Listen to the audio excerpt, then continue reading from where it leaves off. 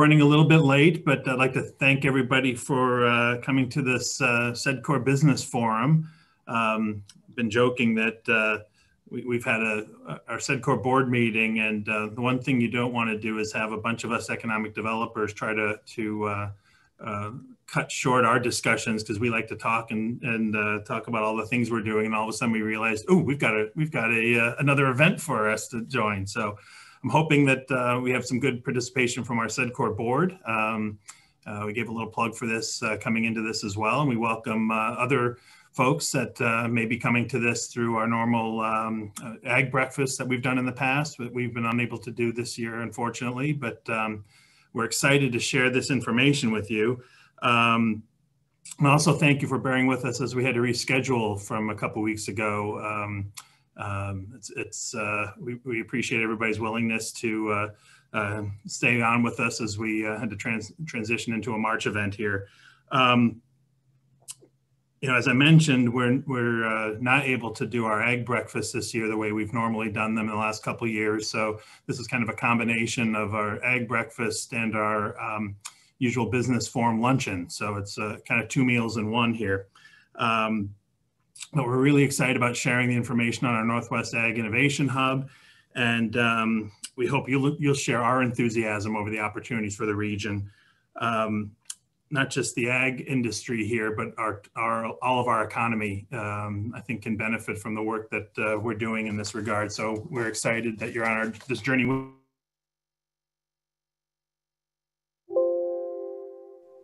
I muted myself. I'd like to thank our sponsors, Berger International, Marion Ag Service, and the Salem Convention Center. We're very thankful for your support, and also your important partners in the work that we do. So we look forward to being back on Salem Convention Center grounds with some events as the economy opens back up and we're able to get together in person. Before we kind of start the discussion, I did want to share a video some of you may have seen, but we commissioned a video to help tell the story that we're trying to promote here, illustrate the role of agriculture in our economy. We thought it was important to share this, how our region's agricultural economy actually, with more than 170 crops grown in our 3 counties, how that industry is also the driver of many other industries in the region. We want people to recognize as they're driving through farmlands here and seeing the variety of crops that are grown.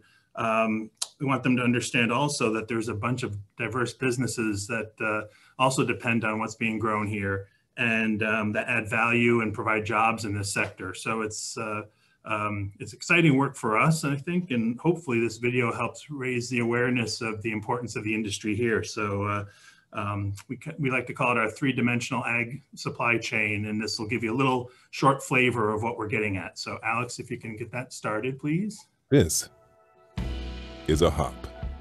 This hop is used to make the beer you love delicious. And this hop lives here in Oregon's Willamette Valley. How did it get here? It's here because of all the industries and people working together so closely. First, this hop is grown on family-owned farms all over here. It is then picked by specialized machinery designed and built by manufacturers based here. It gets dried here, then stored here. Hops get delivered to breweries all over the world, or to a local brewery like this one here. Brewers work their magic, adding locally grown ingredients like wheat, honey, fruit, and even CBD to produce beer here. The beer gets put in kegs, cans, and bottles with labels created by graphic designers who live here. Those cans, bottles, and kegs get shipped to bars, restaurants, bottle shops, and grocery stores constructed by companies based here, built with lumber that is grown, harvested, milled, and treated here. So the next time you enjoy a beer, turn your mind to the hop and think about all the entrepreneurs and innovators who got it from here to here. The farm, machinery, processing, storage, shipping, brewing, bottling, and branding. All that so you can enjoy it here, here, and here. All possible because of everything we can grow, produce, and build here in Oregon's Willamette Valley.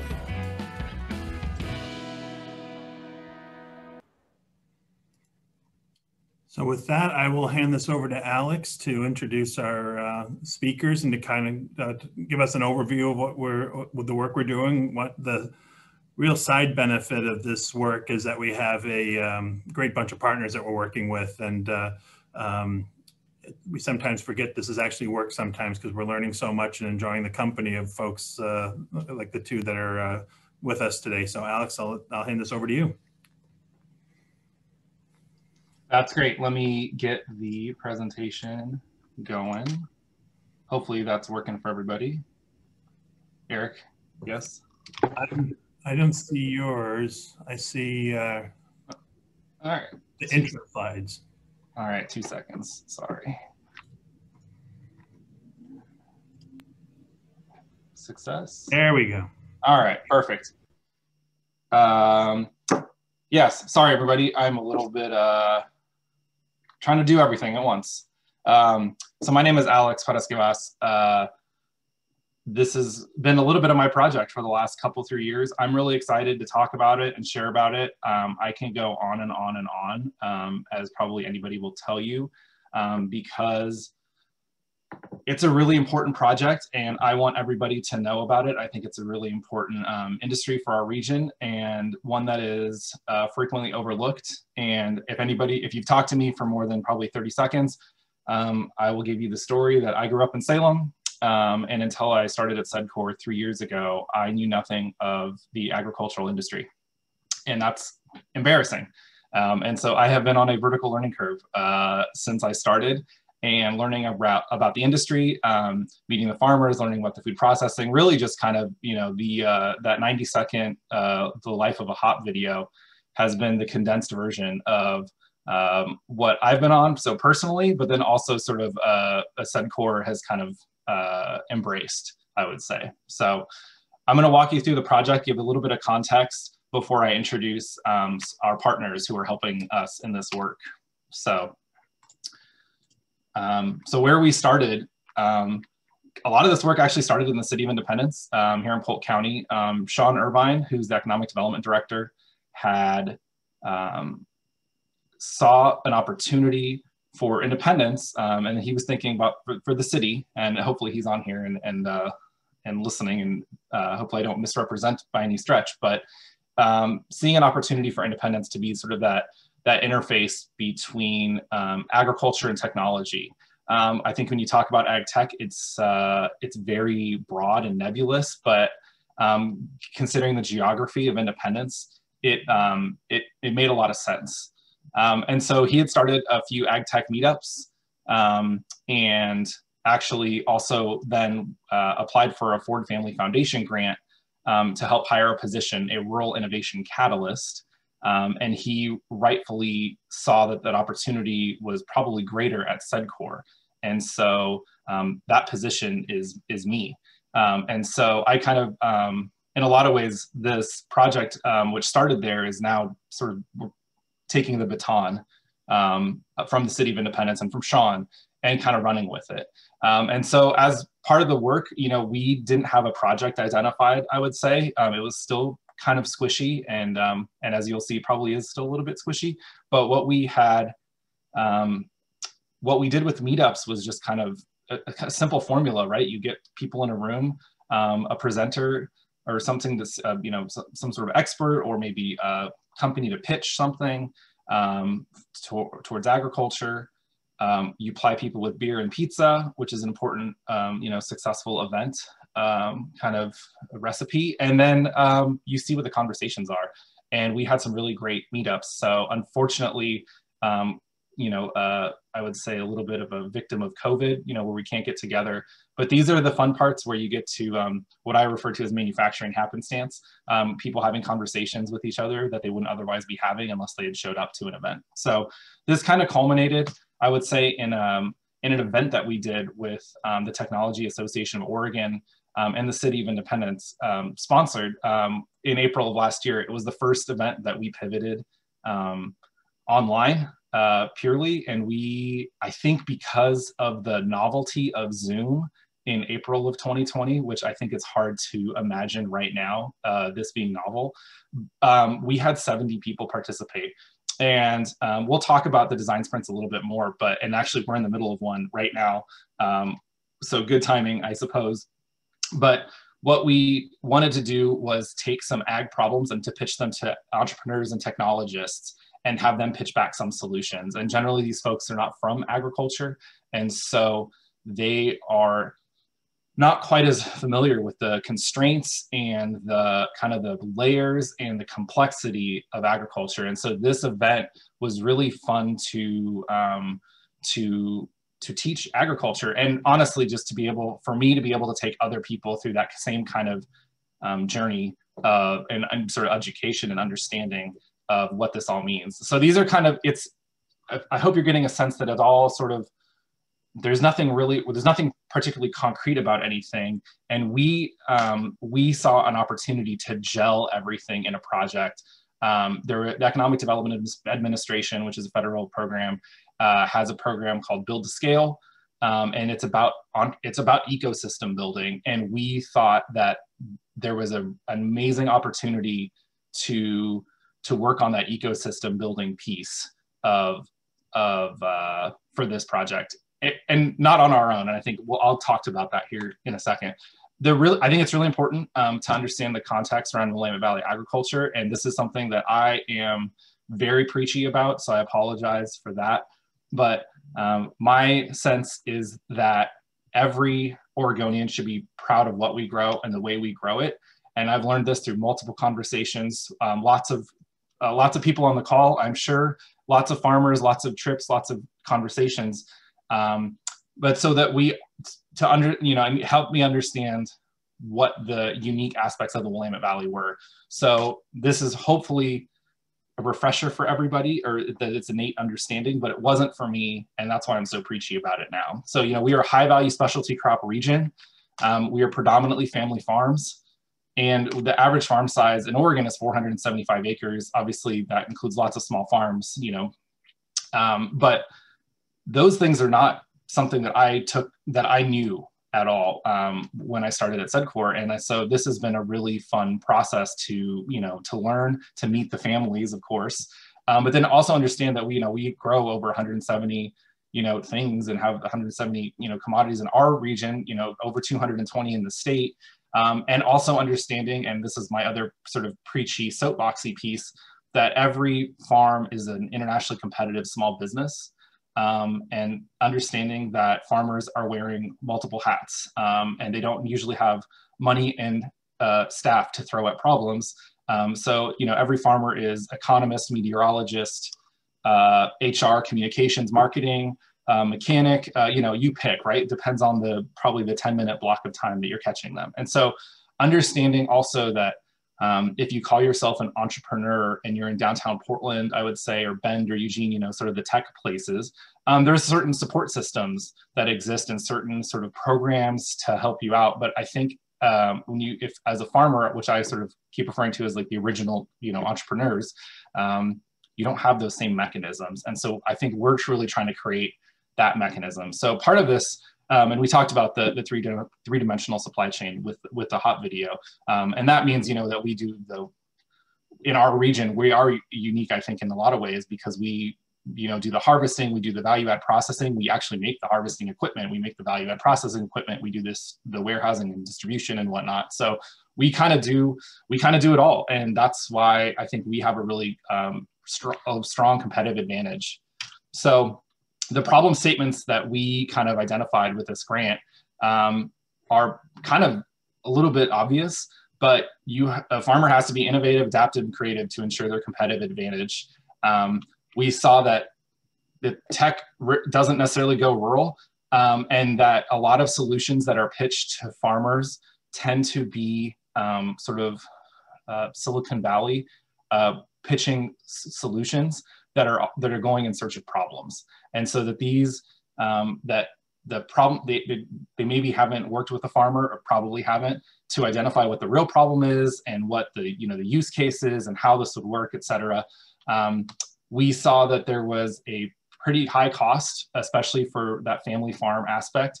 Tight margins, new technologies are expensive, and everything is opportunity cost. And so it's hard to be, it's hard and expensive to be at the bleeding edge of adoption and for technology. And then a lot of times I would say and I've heard this a handful of times, you know, you try a new app, we'll say, a lot of times if you're an early adopter, you're kind of doing de facto beta testing on that product. You're not necessarily getting a turnkey, amazing product. And there's really no return on the investment of time and on the knowledge for the farmer to be helping do product development sort of like while trying to run their own business. And so as a result, we kind of, the idea coalesced in building this Northwest Ag Innovation Hub, which is farmer-centric development of technology to help production family farms in Oregon's Willamette Valley. That's really the basis of you know, this problem. This is what we're trying to solve, and we're trying to convene groups of folks and build a base of sort of referrals. We want to be sort of the pipeline and the funnel for startups, pairing them with farmers, et cetera. And I think the most important piece of all of this is that we're not doing this alone by any stretch. You know, we are just, I think, facilitators, and we are working with fantastic partners here who you will hear from in 2 seconds. The core component of this is building a regional farmer network. And I think this is perfectly in line with what SEDCOR does. We get groups of folks from like industries and listen, and we host them or on Zoom, I guess now. But what we want is that we want to build that base of farmers who we can ask questions to, make introductions for. We want to help them identify sort of new markets, or hey, what are you interested in? We want to be that kind of conduit. And I will segue right now to talking about a national farmer network. Pete Nelson, who's the executive director of AgLaunch, will speak to you in 2 minutes. But this is not just a Willamette Valley kind of self-contained project. We've got national partners in Pete and AgLaunch, and then also in Spencer Stenrud, who's from Iowa in Ag Ventures Alliance. They're a few years ahead of where we're at. So I would say that it's, you know, we're 3, 4, 5 years away, and it's still a little bit squishy probably for us. Pete is going to have a lot more sort of numbers and investment and whatnot around what this looks like and how it benefits both the grower, but builds also competitive small businesses. So the other piece that that we've been doing, and I said we'll talk about design sprints, as part of the ecosystem building activities, we are going to host 4 different design sprints in the next 2 years.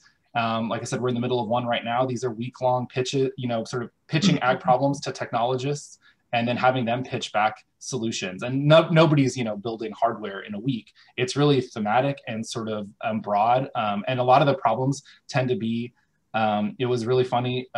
It's funny for them to walk through that, oh yeah, there's not a silver bullet right here. Like there's so many layers, there's so much complexity, and you're also just playing the environment, right? You're just hoping for the best in terms of things you can't control. So the approach is that we think that the best way to help growers is to have them be at the table for product development, but also we think we can build better businesses. So it's kind of, we're building a 2-sided marketplace for all of this. So, and that's really the project in a nutshell. It is very sort of broad and I would say a little bit squishy right now, but a lot of this is just relationship development, connecting to sort of national partners and regional partners in the Tech Association of Oregon and Oregon Entrepreneurs Network. We're trying to build both sides of this marketplace to make the Willamette Valley sort of as competitive in agriculture as possible. So I will end my bit there. Pete, I think you should be able to share your screen. Pete Nelson's the executive director of AgLaunch Initiative based in Memphis, Tennessee. I'd probably a little bit embarrassing to tell you and to share how much I like Pete and how much when he talks, like I get really excited about what they're doing and what they are, the approach they've taken. This model that we're talking about is sort of an AgLaunch TM kind of thing, but we are so excited to work with Pete and to bring that kind of approach and thinking to the Willamette Valley. So Pete, take it away. Great. So I'm assuming you can hear me. Just give me a thumbs up if you're able to see my screen. Yep, you're good on both fronts. Farming requires an unparalleled commitment to continue every season in order to provide for a family, a piece of ground, and the greater community. Currently, agriculture relies heavily on antiquated strategies to improve yields and market and sell crops. However, these techniques tend to favor large agribusinesses over the interests of the farmer. There's a new future in front of us, one where agriculture transforms the health and wealth of farmers, the soil, and surrounding communities. A future driven by relationships and enabled by technology. A future that includes artificial intelligence and new markets leveraging blockchain. AgLaunch builds networks of farmers that work together to drive innovation and create new economic opportunities. Our farmers support new ag tech startups, conduct field trials, control their own data, and drive investment in new companies. These new companies are pioneering tools for soil health, water management, labor shortages, and resistant weeds. At the heart of this work is a simple idea. Farmers are the key to innovation, and because of that, they should get a direct benefit from it. AgLaunch has connected countless innovators from around the world and within our own communities with farmers to create new products and ideas. We also work directly with farmers on value-added projects, new crop trials, and alternative production models to improve sustainability and create local opportunity. Using AgLaunch's model, meaningful solutions will be built. Farmers will share in the profits, and a new pathway will be established to make agriculture more healthy, sustainable, and diverse. Please join us in building a farmer-owned bridge to the future and the next big thing in agriculture. Well, Alex, I'm assuming you can still hear me. Yes, We're going to get the screen. Thank you all very much for having me. I share the enthusiasm that Alex and Karen and Eric have shared with us. We're very excited to be able to work together. Let me get my slides in the right spot. Work together on this opportunity, and we just view it as a huge benefit and really ties well into what we're doing. I'm assuming, Alex, you can see the screen. Good deal. Well, what we're about as an organization is what we call farms of the future. Those are carbon negative, diverse, focused on soil, focused on resiliency of the family farm, and that we see those as being anchored in the communities around those. So that's job creation, innovation, and we spend a lot of our time finding the right partners to implement that with. And we'll talk about that in a moment, but we're very, very thankful for the opportunity to expand what we're doing and work with you all there in the Willamette Valley. AgLaunch at its core is a network of farmers. We're progressive early adopter farmers. I'm going to talk about our region in a few minutes, but we're all about incubating new technology, value-added opportunities. And we frankly drool when we see things like the hops video, not drooling just because we like really good beer, which we do, but just because of the supply chain being integrated. I'm now a huge advocate of the Valley. I can quote the same stuff that Alex is, 170 special crops, $5 billion in farm gate revenue, and just the opportunity to partner with you all, learn with you all is a huge, huge asset. So what our farmers do, we're interacting with taking our data, our soil information, demonstrating technologies, providing expert advice to new types of companies, and then just a willingness to partner and help scale things. And we're created as a network, and we're managed through the organization that I direct, which is a 501c3 nonprofit that is focused on bringing the resources in to do really what Alex talked about earlier, that each individual farm does not have the resources to be an innovation network and to support on-farm innovation, but as a group, we do. And so bringing the public and private investment in to do that.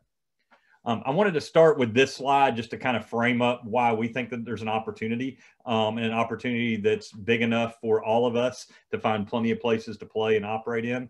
And so I'm gonna just take us back, do a quick history lesson. I'm a geek about this stuff, so it's fun for me. If it's not for you, then at least I'm not throwing a table of elements or something up that we have to work through. So, you know, we kind of have in our view, three major waves of agriculture.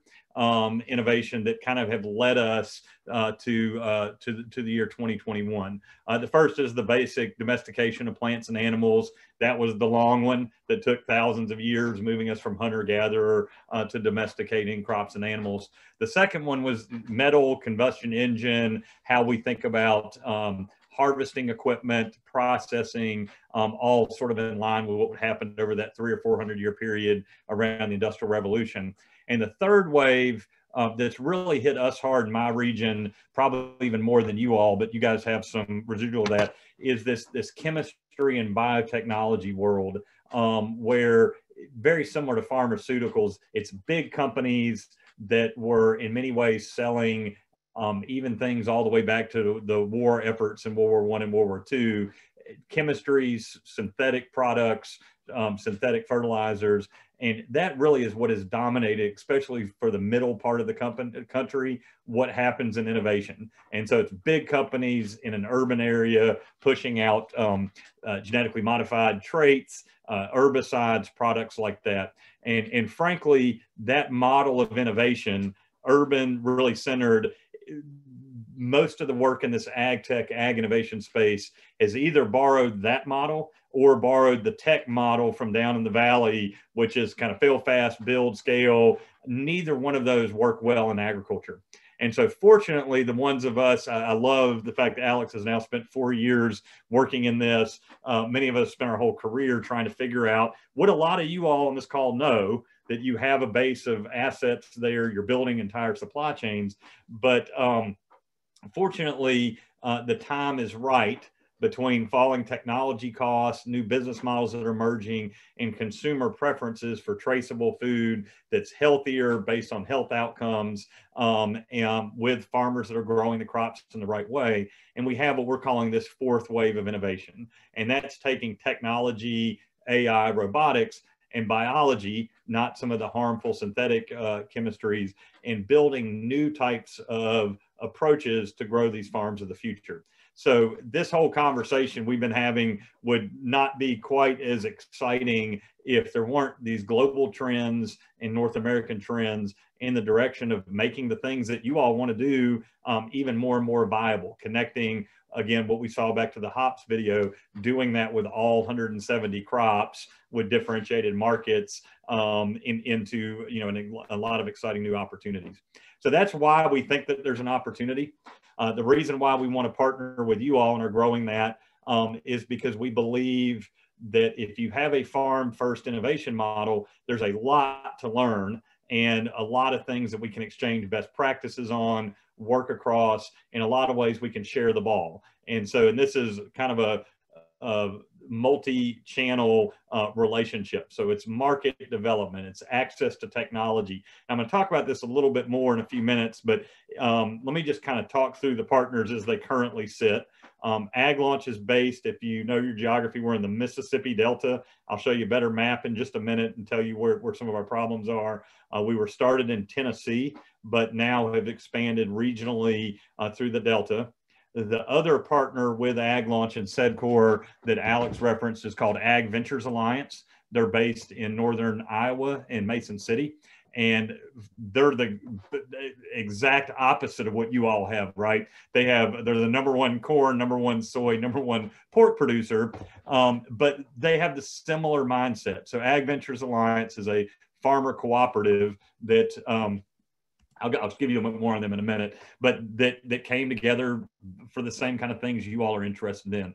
How do we produce something locally and then make the product locally? And since they started that in the 90s, have put more and more resources into helping other groups of farmers and helping us think about, frankly, how do we get around the Cargills and the ADMs and create our own destiny for farmers with vertically integrated infrastructure, again, which you guys already have in a lot of ways in spades. So we're partnering. We've been very selective. This ag tech space is a very hot, overly hyped space. So we've been very selective. And I think the other partners, SEDCOR and Ag Ventures Alliance, have also been very selective to find partners that were really aligned. And the three entities are doing things like pursuing federal funding, figuring out ways for farmers to get connected. And we'll talk about a few examples of that in just a couple minutes. By the way, I'm not keeping track of time out, so give me thumbs up or if you need me to move faster or get through things. All good. Our region, and again, I just literally drool when you guys talk about some of the opportunities you all have. Our region, just to characterize it for you all, I'll try not to go too deep, but we're about 13 million acres. The green kind of blob there in the middle is Shelby County, Tennessee, where Memphis is. This is the traditional cotton growing area, and Memphis was the traditional cotton sort of hub for marketing and trading. We grow a few specialty crops, sweet potatoes, peanuts, a little bit of regular potatoes, a little bit of green beans, and a few other things, but certainly nowhere near 170 crops. We've got an emerging sort of local food, sort of nascent industry. We grow rice, cotton, soybeans, corn, wheat, and grain sorghum as the commodities. So from a row crop diversity perspective, we're pretty diverse, have several different types of equipment.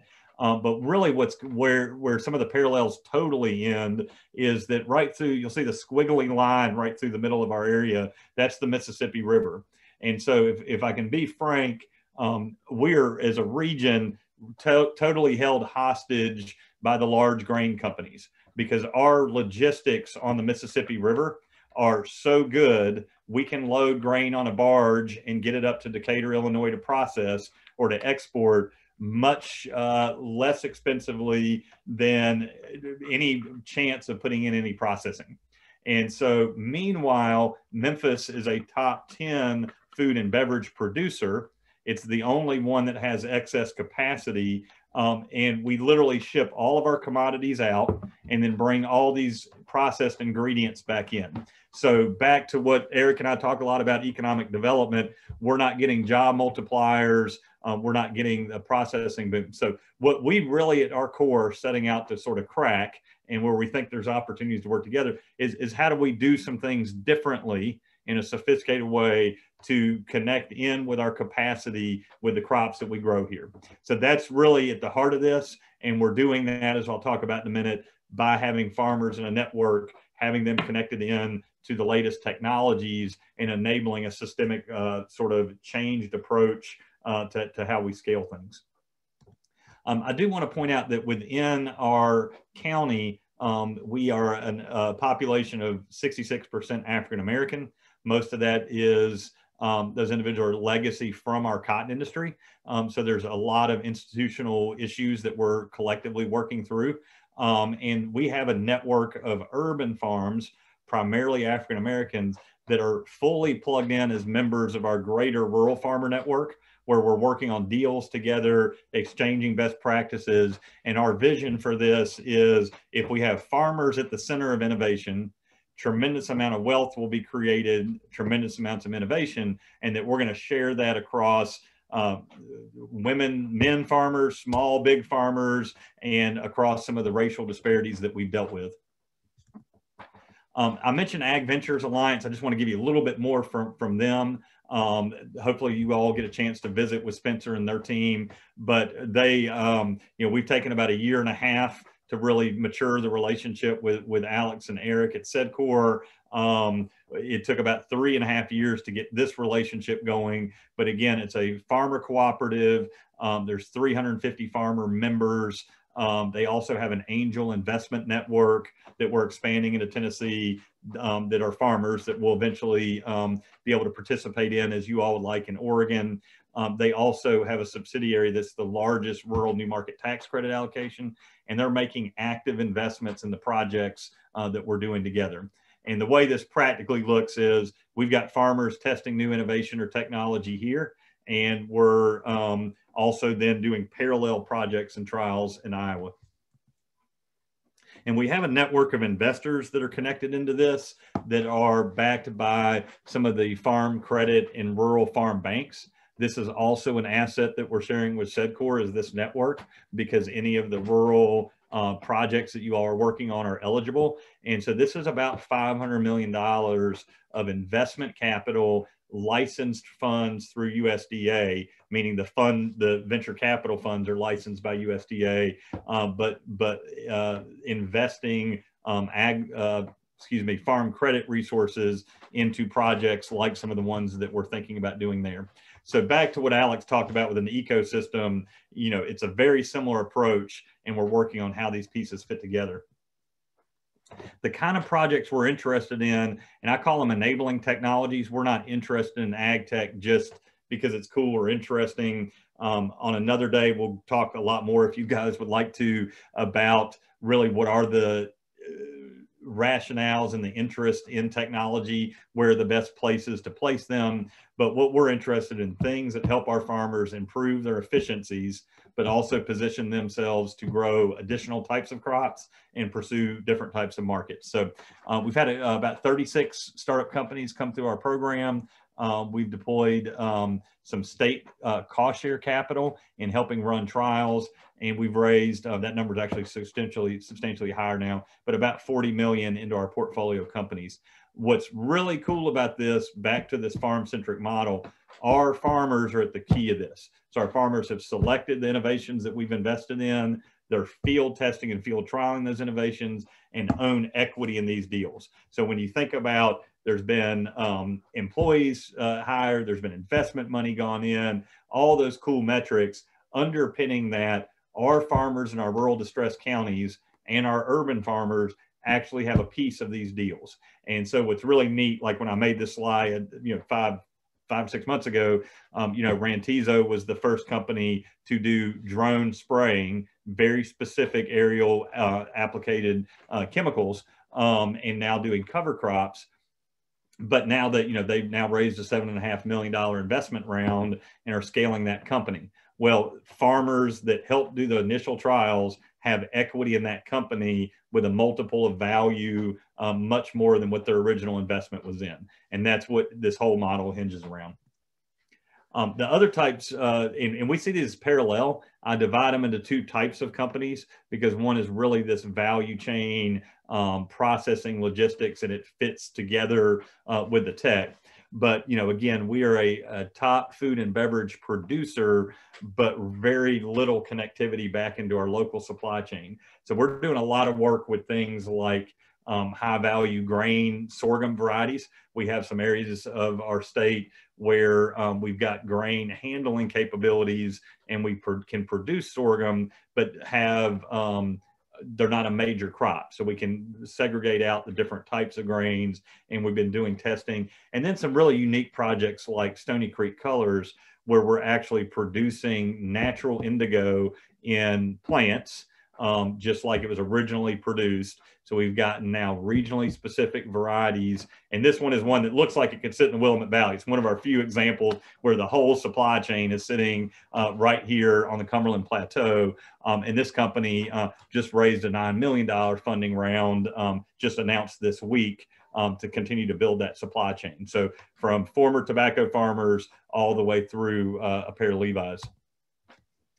Just a few examples. I've got another chart I decided not to use today, but what we try to do when we're picking out technologies, how does it help the farmer now, but how does it fit within our long-term view of sustainability? So you're not likely to see us investing in traditional ag chem or enabling technologies that may help with profitability this year, but don't lead us to soil metrics, water savings, worker well-being, and all the other metrics we measure against. So these are a few examples.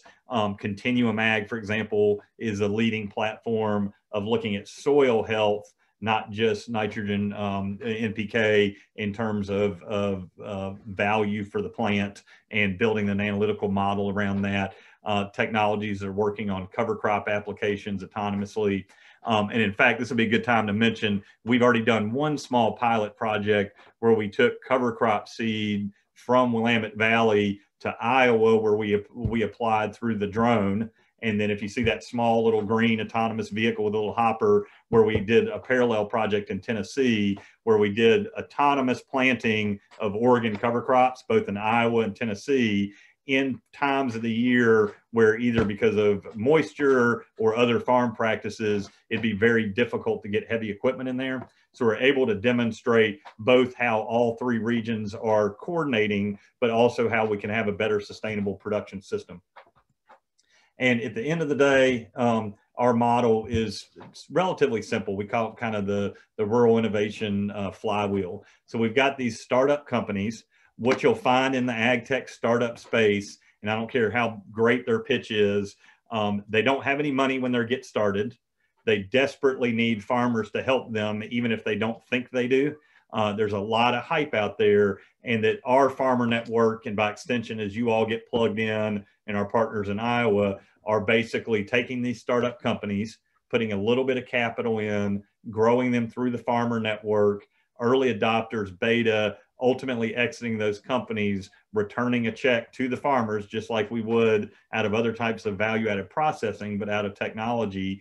And the goal is to create a new value stream, wealth stream for farmers, controlling their own destiny on data and innovation, and then having investment to fund the next generation of innovation and technology that are coming out, out of our farm kids. And I don't know if we even have any time for questions. Looks like there might be a couple things in the chat. Here's my email address and website information. We've got some nice videos at aglaunchfieldday.com. But all I can say is we're extremely excited to work with Alex and Eric and SEDCOR. Totally consistent philosophy, and we're going to be working through them, hopefully, to onboard farmers in a way that directly, benefits Willamette Valley, but also creates this network effect where we're able to pool things and create market opportunities. So if there's any questions, I'm happy to take them, or we'll keep moving. But thanks again for having me.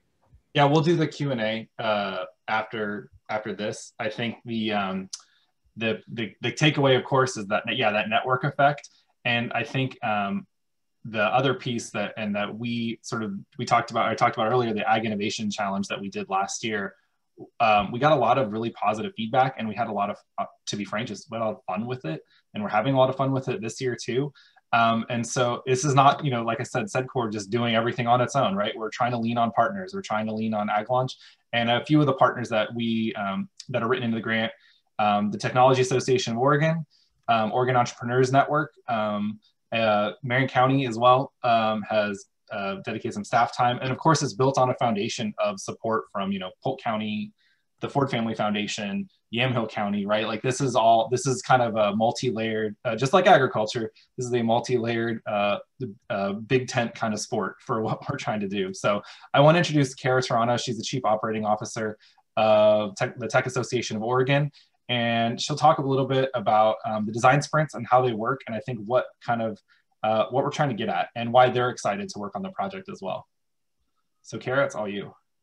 Okay, good. Can you see slides? Yes, I can. You're good. Awesome. Thanks for having me. I really enjoy my time with my SEDCOR friends and with Pete from AgLaunch as well. This is definitely a partnership that has gone back for the last 2 years, but in Zoom world, that means like 15. So for those of you that aren't familiar with the Tech Association of Oregon, we are an industry-wide association to create an inclusive world-class innovation economy in Oregon and Southwest Washington to strengthen our regional tech industry. So you're probably like, okay, interesting. How is this going to tie back in? But I'm going to get there. So we represent 500 companies across the state to become a Pacific Northwest hub of global innovation. And we focus on businesses, entrepreneurs in the community with events, networking, advocacy, industry development, marketing, promotion, talent development, and other resources. And the way that we look at our strategic initiatives are to develop extraordinary value to our members, innovation and digital transformation in the region, and how we can stay economically competitive. So Alex talked about the fact that we did one of these Ag Innovation Challenges in 2020. It started because Sean Irvine, the man, the myth, the legend, watched us do a design sprint, which is a way to approach the building of a tech product. It's a week-long cycle that you go through every week of design. You question the user, you design it, you get feedback, you redesign it, you come up with prototypes, you get more feedback, you redesign it. And I can say this, since it's been said on this call, and I can poke fun of myself, I spent 15 years in private sector tech where I could 100% tell you what solution you needed, whether you were a utility or a retailer or a school. I knew exactly what you needed. It didn't matter that I didn't know anything about your business. I knew that I could fix it. And then about 5 years ago, I realized that that was probably not the approach that we should be taking from a tech standpoint. And I think Pete really emphasized like how diverse their farmer ecosystem is. Well, so is any business. And for us to come in with our tech and just assume we know everything was definitely not the right approach. So we had started working with Black and Hispanic communities in Portland saying, hey, as you put together your tech solutions for your communities, like what are we missing? Like what don't we understand? So Sean saw that and said, hey, do you think that you could do the same thing, but take the Portland technology community and look at growers and producers in a more rural part of the state and try to get that same sort of empathy for the farmers that are growing our food and see what kind of tech challenges they had. And we were like, yeah, that's interesting. And so I'm about to show you a picture of our first tour. I can 100% guarantee you as well that I lived in cities all of my life. And much like Alex, I just assumed that the food showed up and I didn't really put a lot of thought into it until a few years ago. And going out into the farms in the Mid-Valley was really eye-opening. And it was important when we started having these conversations to think about the industry of ag as a whole and how does it modernize in a way that provides operational efficiencies, additional revenue streams, can create businesses in different parts of the state. And also like, how do you as a farmer attract a digitally literate and savvy workforce? Because that is happening. And that is a conversation that Alex and I have heard literally every time we talk to anyone in the supply chain, from the distributors to the processing to the farmers. Like we can't find folks to do these jobs, and how can we train some tech savvy farmers and tech savvy advanced manufacturers? So we really viewed that as a way to make our region more economically competitive with tech, but at that intersection with ag. And so these last two parts of our strategic initiative have actually evolved out of the work that we've done with SEDCOR and the City of Independence and AgLaunch, and taken us out of our Portland mindset and into more of our statewide mindset. Because the other part of this that's really important is, how do you run some of these solutions on a non-existent tech infrastructure?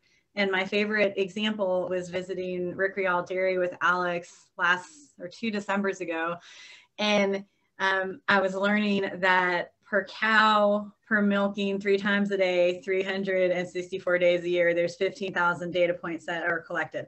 I don't know if you can do that math of 15,000 times 3 times 364. It is a huge amount of data that was being stored on a server at the dairy farm, and analytics were being run on an iPhone by a 24-year-old, son of the owner. And I was like, this is fascinating. This is tech that is happening at an enterprise level in unincorporated Rick Rial, Oregon. And it was really eye-opening. And I think when folks in downtown Portland hear that story, they're like, well, how does that get to the cloud? And what does their infrastructure look like? And it's almost laughable. It's like, what are you talking about? How does it get to the cloud? Like, are you aware of broadband throughout the state? So all of these things kind of led us to like this design sprint idea in the Mid-Valley. And this was our first tour. It was amazing. We don't have masks on because it was before COVID. We were next to each other. We went to Rydell Farms. We ate chocolate covered hazelnuts.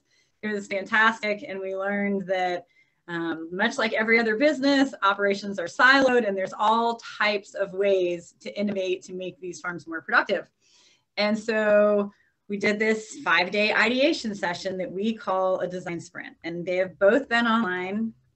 I really hope they're not online in the fall, but this is what it is. Like on the first day, you define your problem, and your defined problem is from your users.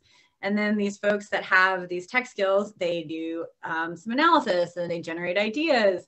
Then they choose ideas to take forward. They storyboard them out. They maybe create what we call wireframes. Then they design and build realistic prototypes. And a lot of this is just done, online tools, and then they evaluate with the cross-section of your target users. And so then in theory, what's supposed to happen is you then start it again next week.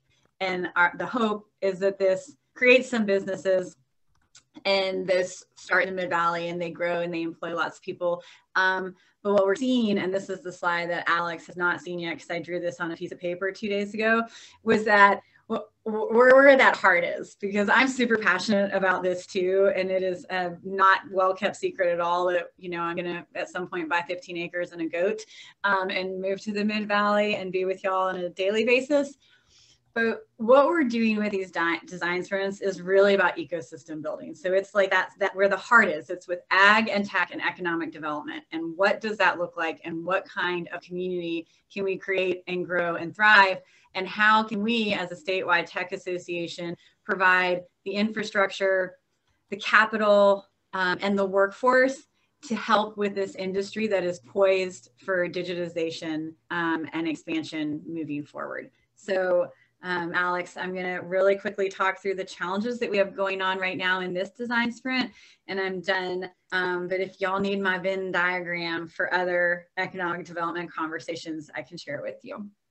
So I'm going to give a shout out to Jeff Freeman because I saw him on the call. I don't actually know if this is a diagram for carbon sequestration, but see back 8 minutes ago where I talked about I've never lived on a farm, but we are working on one challenge where, again, with like creating empathy from the urban developers, if a grower is doing these processes that they normally do to capture carbon back into the soil, how could somebody in Portland invest to either allow a grower to do more of that, or at least that they feel like they are investing in the ag process? So that was our first challenge. Our second challenge is a Know What You Grow app. This was fascinating from folks that come from a technology background, because they were like, oh, you just need to know the soil type and the weather. And then it was like, you need to know demand of the market for blueberries or cherries, and you need to know how you're going to ship them and where they're going to go. And so that's been really fascinating to see this technology community be like, wow, this is not just about throwing together an app and then leaving. And so that's our second challenge. I think Mallory was on this call too. She's been super helpful with that. We're looking at a microclimate notification. So as air temperature changes or soil temperature changes, what does that look like for people 30 minutes away from each other? And in particular, with the diversity of crops that are grown just in Marion County alone, how do you let folks know that that's happening? Our wine goggles is a personal favorite. Bruce Sonnen and Van Duzer Wine. I jokingly tell people this is not what happens when you've had too many glasses of wine and are trying to read something. This is how you can use spectrometry and different color scales to see if grapes are more ripe or less ripe, and help you determine which to sort and which to harvest by wearing a really inexpensive pair of goggles out in the vineyard. This is a favorite. People are really intrigued in this, and this one actually has huge market potential. As we learn every time we talk about it, grapes are grown in 50 states and all around the world. And then our last challenge, and again, this could be a weed, this could be something that we eat. I just don't know. That's not my background, but we are looking at weed identification and what that could be in terms of a hardware software combination. These are fun, they're thematic. They're really giving the engineering and development community that is not rural an opportunity to empathetically put together some solutions. And we will have our pitch back tonight. You could shoot me an email at my email address right there, or check us out online. And if you're not around, or you are like, I cannot do Zoom after 4:30, we understand. All of these conversations that we're having will be on our YouTube channel. So we have 2 design sprints up with folks sending challenges back, and they're really interesting and fun. We'll be back in the fall with another one. We may edit it and see what it looks like, but I will stop with one last thing. If you are in the Mid-Valley and there's anything that we can do to help get more tech enablement to you, don't hesitate to reach out. That is why we are here. And as Alex said, from our ecosystem building, we are getting a lot more airtime with some of our rural legislators to talk tech because of the work that you all are doing in ag and you being willing to share that with us. So thank you so much to the SEDCOR team. They're my favorite. And I'm done. Thank you. Thanks so much. Can you, if you stop sharing, Kara, that'd be fantastic. I think ultimately, we were obviously really excited about this project. I spent a lot of hours thinking about it and talking to people. It's, again, we're in 3 or 4 years, I hope to be exactly where sort of AgLaunch is, where we have identified funding. We'd love to have a corollary to Ag Ventures Alliance in the Mid-Valley, working with OEN and Mike White, our venture catalyst, spun up a seed fund. I'd love to have sort of a subset of that, right? To have an ag seed fund for startups. And I'd love, what we're trying to do is just pound pavement and get everybody sort of thinking about agriculture, excited about agriculture, and seeing it as a big opportunity. So that's the Northwest Ag Innovation Hub. I hope that's helpful. Eric, do you want to, I'll hand it to you for maybe a couple Q&As. We got a couple questions here, Alex. Thank you. And thanks to Pete and Kara. I did notice that Kara did answer Diana Knaus's email or question about electric autonomous tractors, but we're excited about, that's the kind of technology we're excited about, figuring out how we can help maybe with some trials or some other things and work with our utilities to maybe see about doing some of that kind of work with electric transportation. So transportation electrification, including on the farm. So that's an exciting opportunity for us. There was a question here about the Department of Agriculture, Oregon Department of Ag. We have been engaging them and kind of keeping them posted. I'm not sure if they're on the call now, but one of the things that's been interesting is as we do, as Alex mentioned, a lot of this is kind of our normal work at SEDCOR in some respects, identifying, listening to the needs of businesses and identifying how we can help. And one of the things that's come up has been around supply chain and specifically around growers wanting to identify, it's actually one of the design sprint challenges. How do growers identify new products to be, new crops to be marketing in the future? And and of course, one of the basic answers to that is what are the markets for future products? So working with Department of Agriculture here has been, I think we're going to be doing a lot more of that to just try to, and OSU as well, Oregon State University and Chemeketa Community College. I mean, those partners are engaged in this. Because we see opportunities to basically leverage the research that those organizations are doing, the workforce resources they have, and the faculty and some really knowledgeable and passionate faculty and employees of those organizations to provide some of these resources as we move forward. So we're excited about that too. We did get a question from Commissioner Pope about the urban farm comments that Pete made. And I think Alex was going to maybe address some of that, but I did want to mention one thing. They did their field visits, via Zoom also this year. So we got a chance to participate in their field visits when AgLaunch did those. And one of them was a visit to an urban farm there, and it was really inspirational. I actually forwarded it on to one of our businesses in the region, food processor here, who I think called me immediately afterwards and said, let's talk about this, because it was a mechanism that not only involved an urban population, and obviously Memphis is a bigger city than the communities we have in our region, but at the same time, this is an applicable applicable example of working with a neighborhood, youth, and really trying to encourage not only the knowledge base around agriculture, but adding value to it and serving neighborhood needs and putting local food on local tables. So we'll try to get that link out to folks, because it's really was some interesting things. But Alex, I'll let you answer. And I think, yeah, thank you. I think, I guess probably the one slide I needed is sort of like what's next and what are we trying to do? And I think part of the what's next in the next few months is going to be all about building that network, sort of building a regional farmer network, and then also I'm hoping that there's an actual application process to join the AgLaunch sort of national farmer network.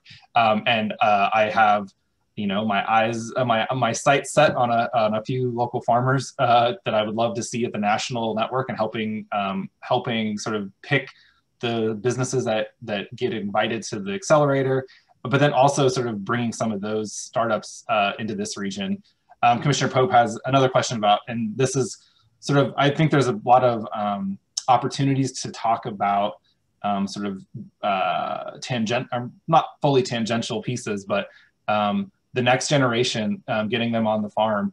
I think part of this, I think one of the side benefits is sort of making ag sexy, to be perfectly honest. And I think I'm hoping that if there is a way that we can help farmers be more competitive and make the next generation, sort of invite them and see that, it's definitely not an easy job, regardless, I think, unless you have infinite money and time. There's no silver bullets for technology.